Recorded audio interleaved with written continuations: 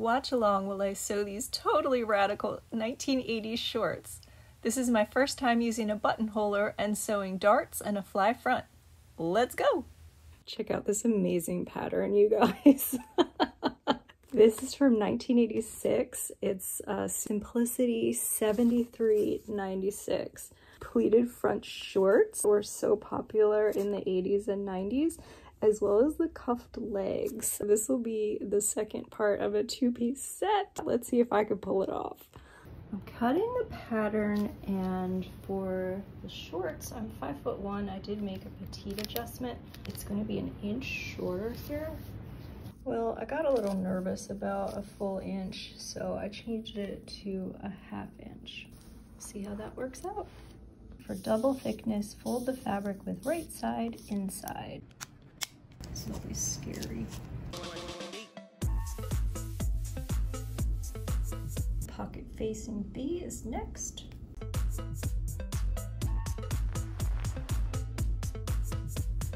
Cutting is hard, and I probably need to take a break now.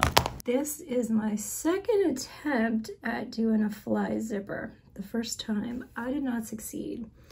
I've got some basting stitches here just through the top to mark where, well, to mark something and something else. Not quite sure what. These directions were very unclear to me. I have this stitched and reinforced down here, but I couldn't figure out what the center front line meant. Is it that one? Is it that one? That one? That one? I don't know. So I looked up a tutorial online, and I'm just gonna do what these instructions say, which is a basting stitch kind of in between the two that they've marked. So in between here and here, a little basting stitch.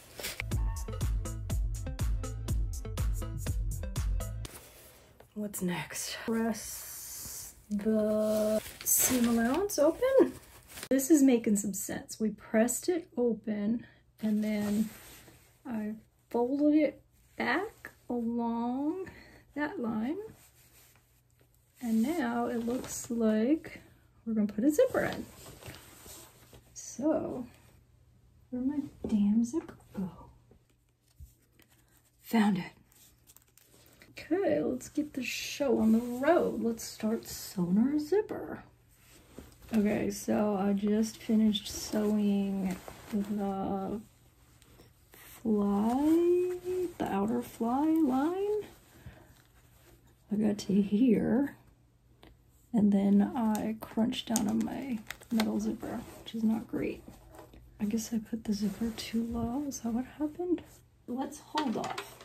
I'm gonna seam rip my basting stitch that was holding the zipper closed. So we're not even.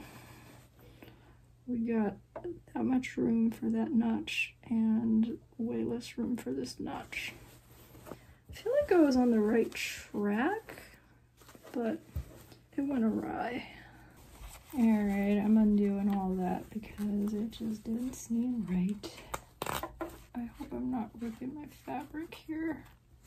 Oh my goodness. Let's cut out the basting stitches and see what happens next. This time I just winged it. I didn't even follow either instruction. Do you see that? It's just popping open and off. So that extra folding trick I tried to do was not a good move.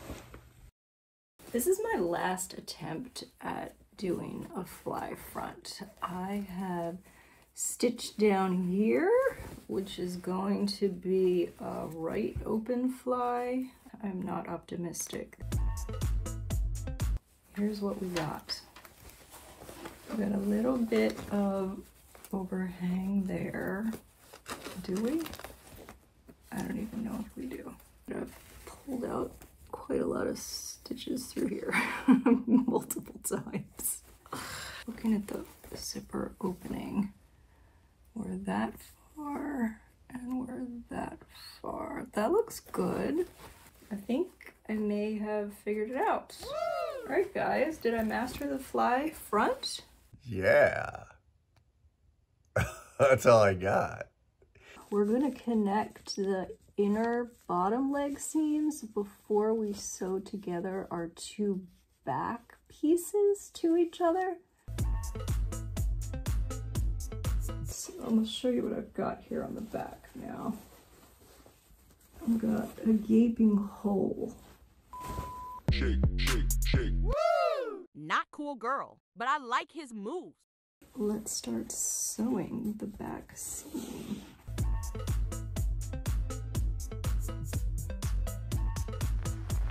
We're making good progress.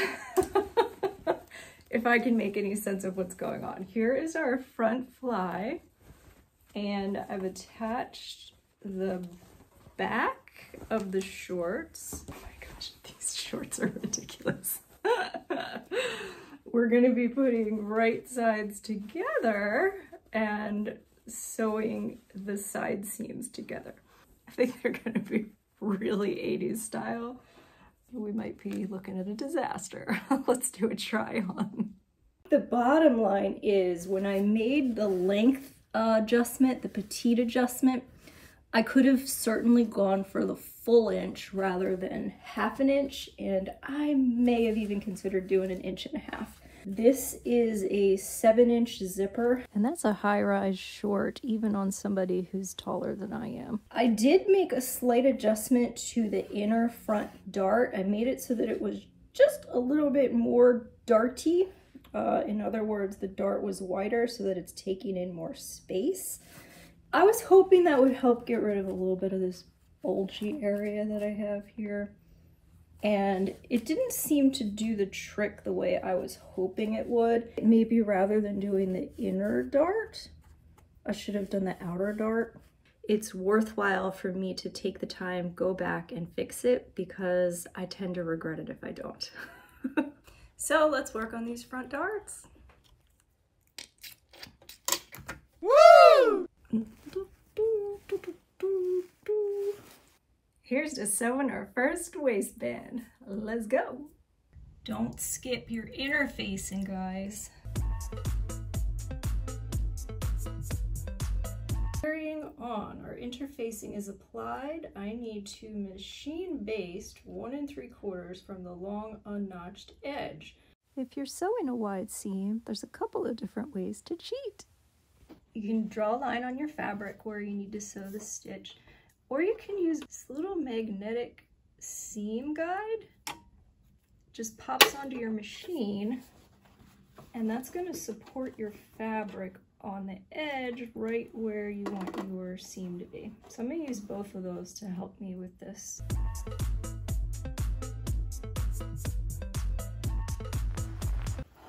Beautiful.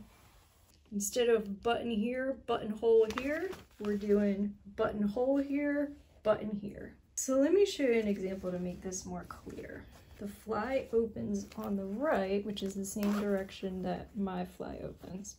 So the button is going to go on this side, and that side is going to be a little bit extended in length because it needs support for the button. So this guy's going to go like that.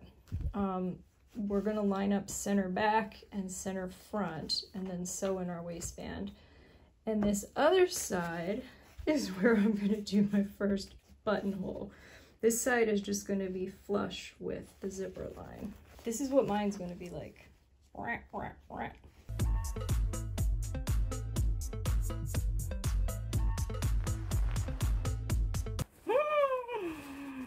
You want to see me stitch the ditch? I already have this seam here. So this is the ditch. And I'm trying to put a second seam in that exact line because I need to connect the back of the waistband. So what I've got here is it's folded under, and then this is a little bit overlapping the bottom side where that where the ditch is, and we're gonna try to enclose the inside of our waistband by stitching the ditch. It's kind of hard to line it up. I'm not on the ditch, but I'm doing my best. I think I'm a little too far. Oh, my eyes. Maybe a little too far that way?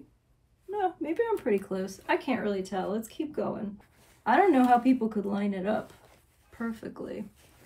The ditch is stitched. Woo! I did pretty good in the center here. Look at, I don't even see it there. Looks pretty good. Now check out the back. Yeah, we've got a waistband. Next up, a buttonhole. It's time to pick a button. Handmade with love, basic black. We've got a winner. Let's talk about this blinged out buttonholer that I got on Poshmark for $6. It comes with a variety of templates, and I'll be using the 5/8 inch for my 1/2 inch button. This attachment is bulky. How the heck do we attach it to the machine? Guide the fork arm at the top there over the needle clamp, and then fasten it securely to the presser bar. Remember to attach the feed dog cover plate to the machine. This prevents the feed dogs from moving the fabric, which the template will be doing for you. The first time I was practicing these buttonholes, I settled on a width of 4, 12 stitches per inch, and I went one time around. That was just with 2 layers of thin polyester fabric. Now we're going to be working with 2 layers of interfacing and 2 layers of cotton fabric. So that might change, but that's going to be our starting point. Let's go! I will take it. How do we cut this puppy open? It's quite simple. We put needles at both ends, like so. And then we'll take our seam ripper and we dig right in. The other needle stops you where you need to stop. That's our buttonhole. See if our button fits.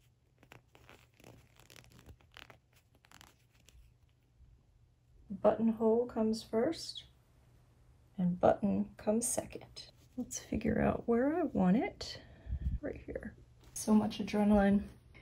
Here we go.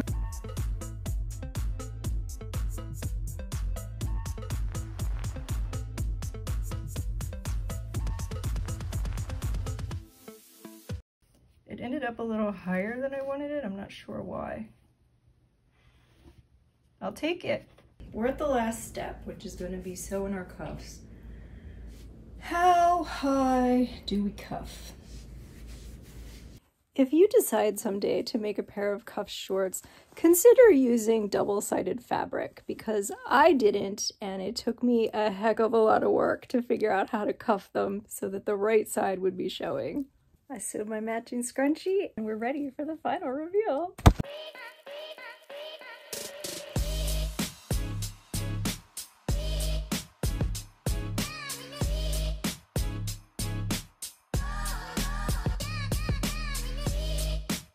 Oh my gosh, they're so cute.